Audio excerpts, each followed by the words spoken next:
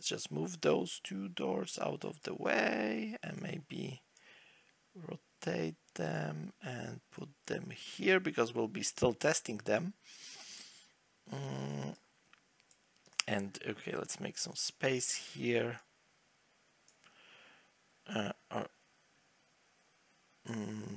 Let's just move this away, this away. I don't want to delete those actors. I just want to make some space. Okay, so we got now this. Let's make another one. Let's call it our blueprint class. And let's call it actor. Let's call it BP panel, and we want this fellow. We want to find him, and oh, okay, too soon. BP panel, and now we want to find this fellow. And we want to add this static mesh to the scene root. Okay, that's great. And we want to, for example, add a box collision like here, and compile, and we want to make sure that this collision says overlap all, including the pawn, which is great. Or you know what, we maybe want it to just overlap the pawn and ignore everything else. Okay, so we want it to overlap pawn. I want to say on overlap, on component begin overlap, other actor, cast to pawn. I mean, only pawn can really do it, so it's fine. And we can say on component and overlap, and we can do something like a gate or once, which is a simpler gate, honestly. It's still a gate. So we do once and we do a sequence. And we reset, and we do once, and we reset. Start open, yes. Okay. So when this happens, we want to add an event dispatcher and we want to say trigger. And we can actually even input values into this. So we can have only inputs, we can have outputs, but we can do inputs, and we can say actor triggering, and we can say actor reference. And from this actor triggering, do we need anything else? We can say start. So this is a start stop basically. Okay, so we got this function, and now when you overlap this box, we want to call trigger, and we say start, and actor triggering is the other actor, and then we want to call trigger yet again with actor triggering again other actor, but we want to say no on the start. So we got this panel trigger, and I'm going to delete this panel, and I'm going to add this panel now. And I'm going to have a new blueprint that I'm going to make another copy from the cast door, and we're going to call it BP triggerable door. Okay. So this triggerable door will have interact with door and get info like it did. It opens as it did, but it's a new class. It doesn't implement interface. So there's absolutely no way how we can open this door. It's just staying closed. So if I hit play and I go here, nothing happens. I go here, nothing happens. I try to interact, nothing happens, and everything else still works. exactly as it did. So how we're going to make it work is that we're going to edit this triggerable door, and we're going to say a new variable that we're going to call triggers, and those triggers is going to be an actor.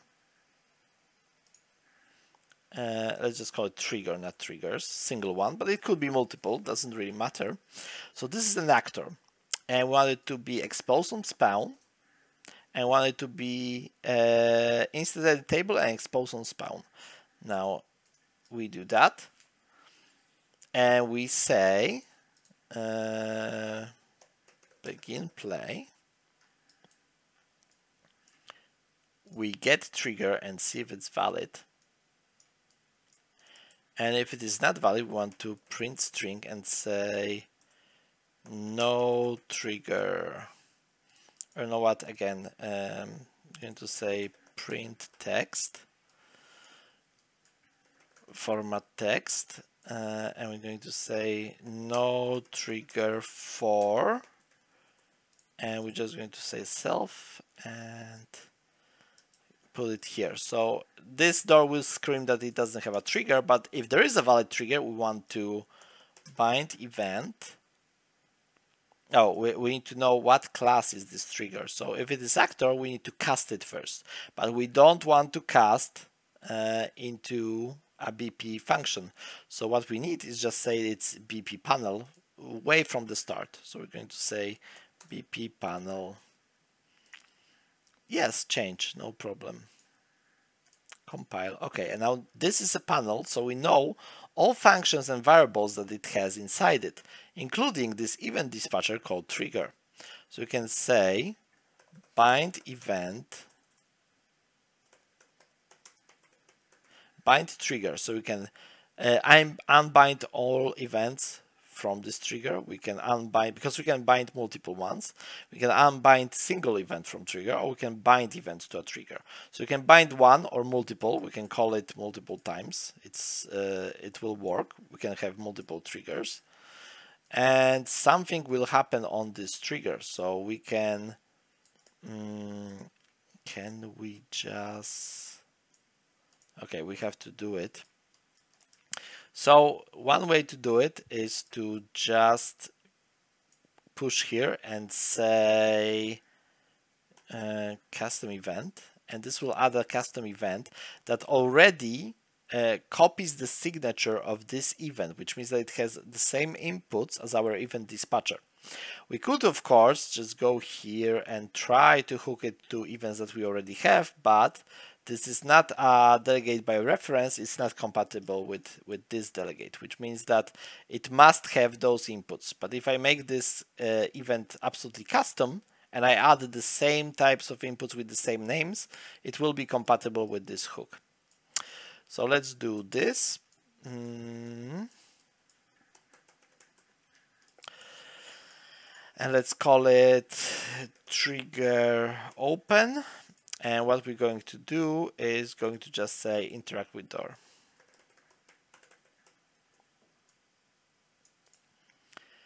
And interact with door is doing this, which we don't want to do anymore. We want to read open, but we don't want to set it. So what we want to do first is that read this value and say set. And start means open, and otherwise it says close. So now we are not setting it from the trigger, we're setting it, oh wait, we don't need this anymore. We just need it to be a read value. Now we are reading it from here. And the second bind that we're going to use is going to custom event and info print.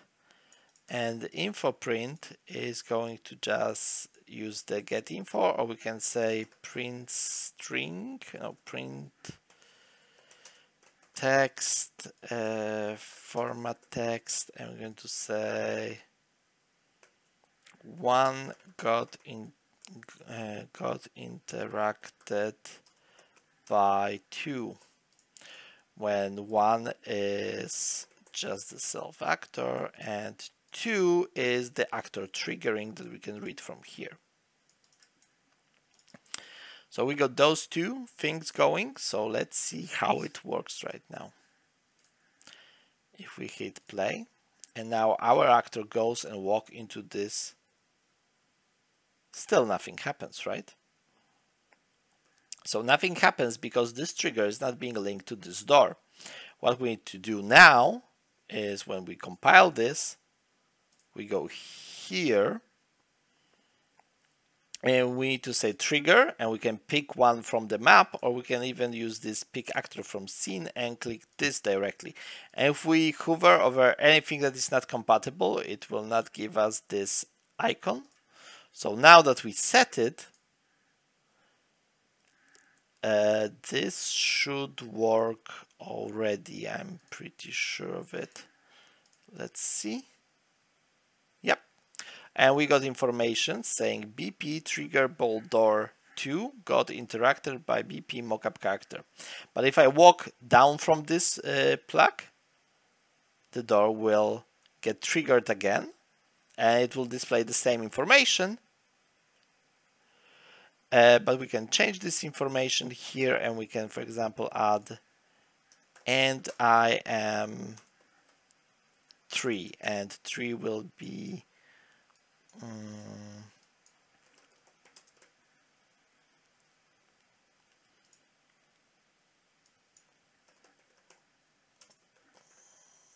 make literal string. Okay, so I changed the type of this, and we're going to say opening, oh no, closing, and here will be opening.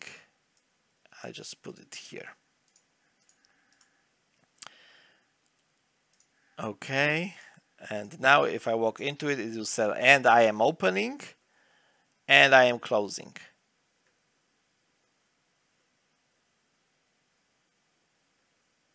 So this is the third way of interaction. So you can have different actors that are not same class, they don't use interfaces, and they just call on each other.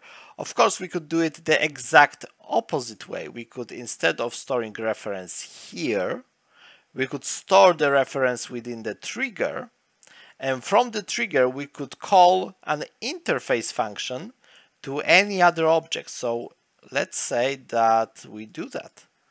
We go into our panel, and here we not only call this,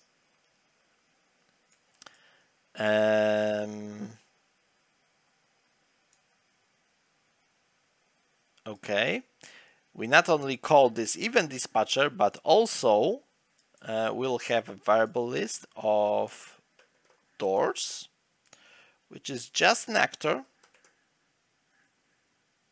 object reference array, and we're going to get those doors. We say implement for each, implement interface, and if it does implement interface, which is the interaction tutorial interface,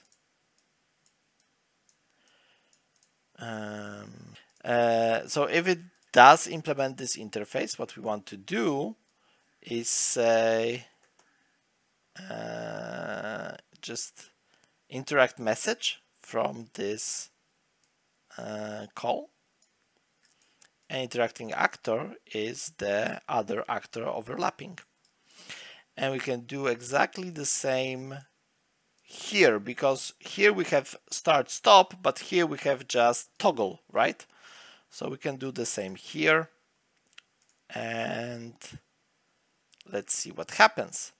We go back here, we go into this actor. Oh, and for this variable we need to also panel, we need to make it instance editable and expose on spawn. So now that we have here, we have doors, and we get array element and say those are the cast doors, so I want to use those interaction door and the second interaction door. And I can actually specify those two as well, and just as expected, nothing will happen to them. But this will just get all doors that we have, except the ones that we already programmed. So now if I hit play and I walk into this panel, nothing happens here, but something happens to those doors. And you can see that my panel now triggers this by event dispatcher and those two doors just by handling event. But I can still interact with those doors directly, while I cannot interact with this door other way than from this panel.